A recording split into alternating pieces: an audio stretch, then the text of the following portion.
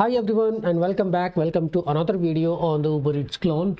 And I mean, it's a long journey and we'll keep meeting each and every week to get to know what is happening with the UberEats clone app, what new things we are learning. Okay, so in the last video we talked about and we bootstrap a couple of front-end applications, and those all are working. We were able to bootstrap and run the applications. Okay, now next thing we are going to start talking about is some of the backend services. Let's say the auth service, because what we are going to do, we are going to use the Nest JS. Okay, let me just make it look nicer.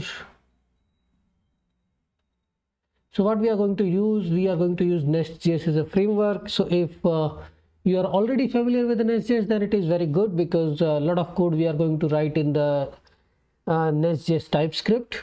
All the services, basically initially we are going to write them in the REST APIs.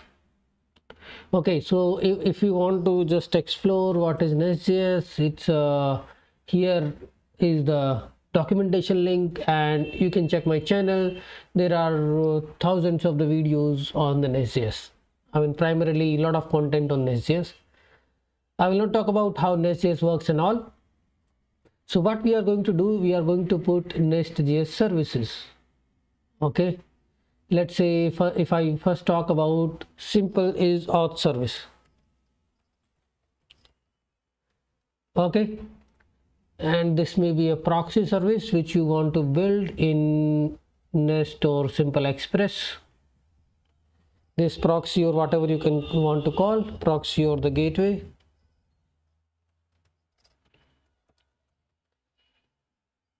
This is not a GraphQL gateway or a simple or any AWS gateway, API gateway. It is simple gateway we are going to write in the Node.js. So whenever the client is making a request, they will have a centralized endpoint, and from there they already know where our services are.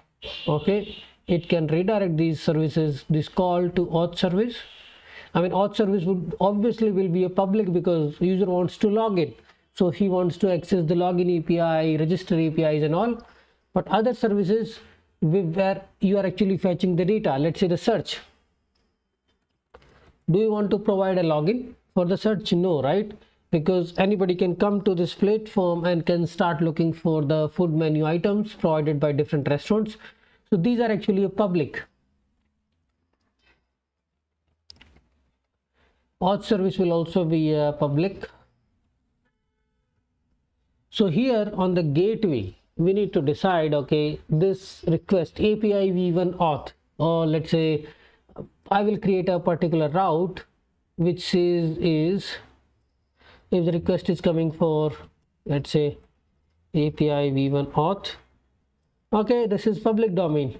Let's allow it API v1, and this is coming for search. It's a public domain. Let's allow it. But when you say API v1, when the restaurant admin wants to add, update something, obviously you need a login authentication in place, right? So these are the public APIs, but this is a private API or protected API. It requires authentication, and once you're authenticated from the client side, you need to send authorization header. So what happens is, okay, this is the front end app. Let's say I'm talking about SvelteKit Next JS application, which has a simple login page. You did the login, and login will go to the gateway, to the auth service. You just hit API v1 auth, right? What will happen is, we are not using any federated authentication provider. Like we can use many services are available, like AWS Cognito. If you are using AWS, we can use auth 0, which is using auth protocol. Auth 0 can manage all of your users, or OpenID Connect. There are, or you can actually use multiple services. Or what happens, social providers also you can integrate. Login with Google, login with the LinkedIn, login with the Twitter.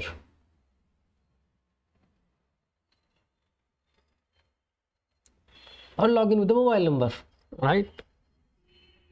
I mean, these all options should be available. Mobile number is, let's skip this for now. Here we are providing the option to Google.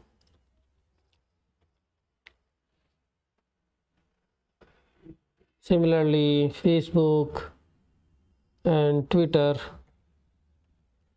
So here you are not using any external service. You are still writing an auth service, but in auth service you are saying is you have configured an API to accept the login coming from Google. So what happens is when you click on login, it will take you to the first Google console.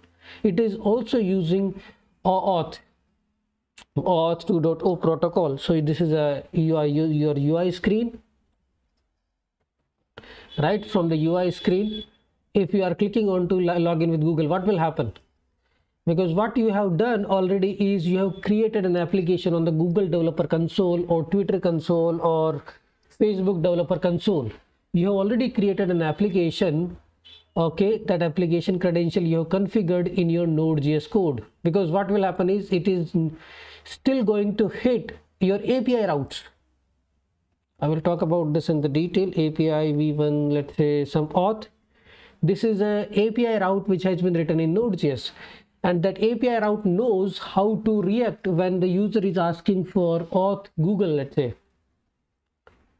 It will take you to the Google login screen. So this from UI you will hit this API route. It will take you to the Google login. And there Google will ask you for the consent. Okay, do you want to log in with your Google account to this application? And when you say yes, then what will do is Google will share the data with me, my Node.js app. I mean, you might have heard about using Passport, Google authentication, Passport, Twitter, Passport, LinkedIn.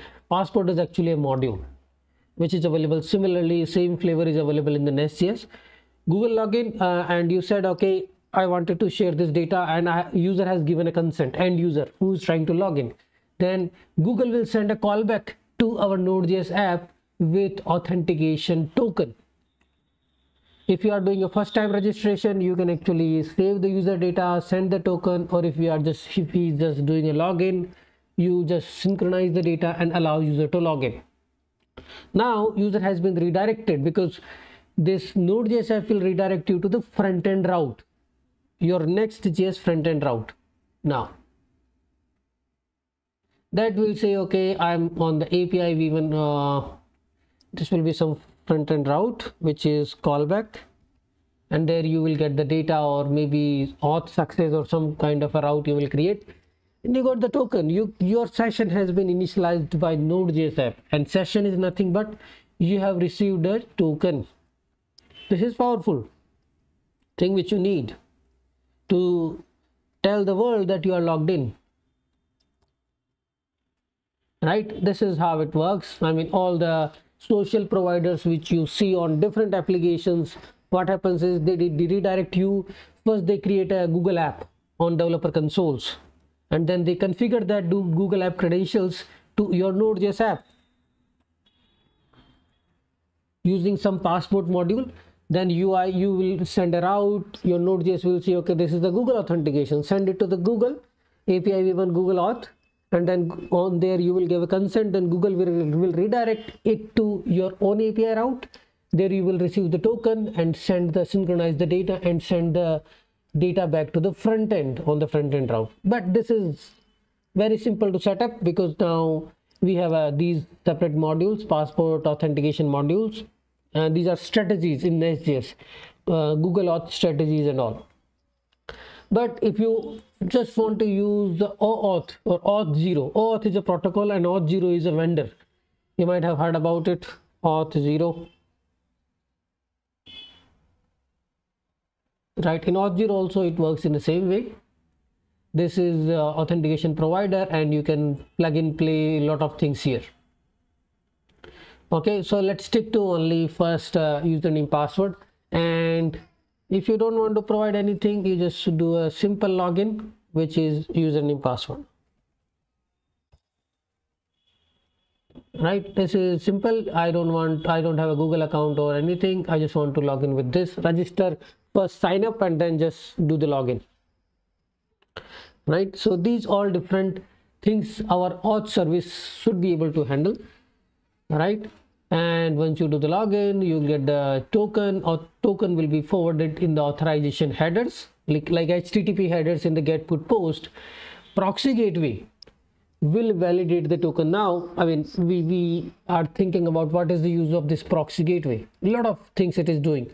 You can consider that as an API gateway, but API gateway do tons of things. We are just creating a miniature version of it, which will validate the authorization header that is valid. It has valid user encoded in it and it's not expired. Then it will say, okay, go and start talking to this auth service, whatever the protected service we have, order service, cart service, checkout service. Let's say order service we have. So it will go to order service and it will hit, and it will, user is already authorized, authenticated and authorized. There may be roles also. Okay, only this restaurant management services should be able to accessible by only restaurant admins, because there can be a role end user, super admin. End user is I'm buying the food. Restaurant admins who can access the restaurant set of APIs, because a simple user should not be allowed to access the restaurant APIs to fetch the restaurant data, update the menu items and all, right? So there can be a role-based authorization also we can add here. Okay, if you are end user or any user, you can do the login and search. If you are a restaurant admin, then only you can actually access the restaurant APIs, restaurant service.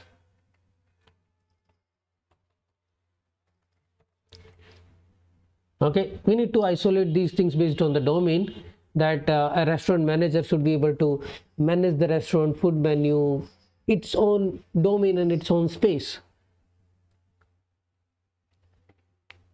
Okay, when we move from this to some other version of using the AWS lambdas, serverless gateways and all, then picture will be a little different.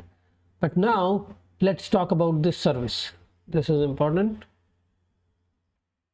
How we are going to build this, right?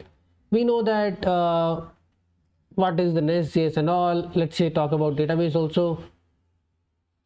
We can use Postgres, and here we are going to use the Nest JS most popular modules like TypeORM we can use.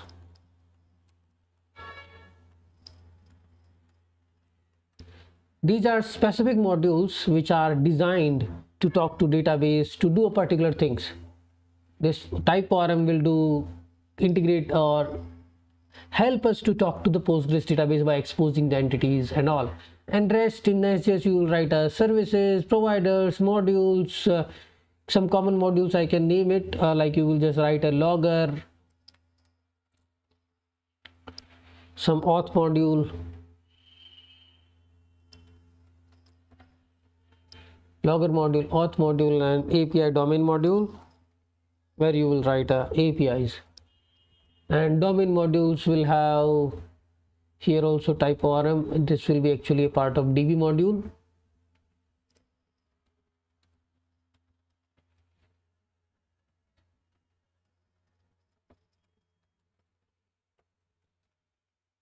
And config module, which will inject the configurations in Nest.js. Swagger modules and okay, those are like internal systems of Nest.js, like you expose the API spec, which is exposing the REST interface.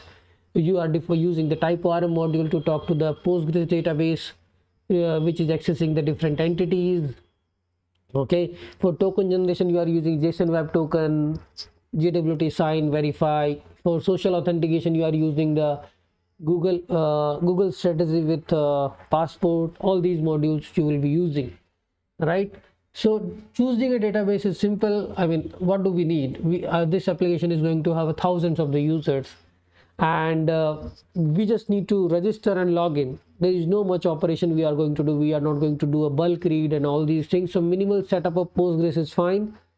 You can also use a NoSQL database if you think that it's going to be dynamic and unstructured, but I think the authentication is properly structured, where you have a user table. You can also track the user activity, who is getting user is getting login, log out, all the different activities, and you can just generate the proper logs and show it the outputs. Okay, so user will log in, you generate the token, then user is coming back, and then you will validate So authentication service can also be built in different ways. So you think about this access token, but what happens if the access token gets expired?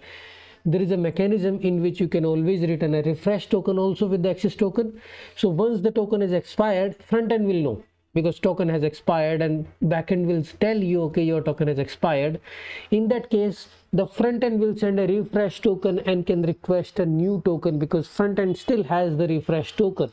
That means that user was a valid user who was earlier logged in, but the token has expired, so it is sending me the refresh token, and in the exchange of that I can give the user, the front end, the new access token. So we will see how we can manage that in the user table, the access token, refresh token, the expiry, and the user credentials, the user role. That all will be the part of the auth service.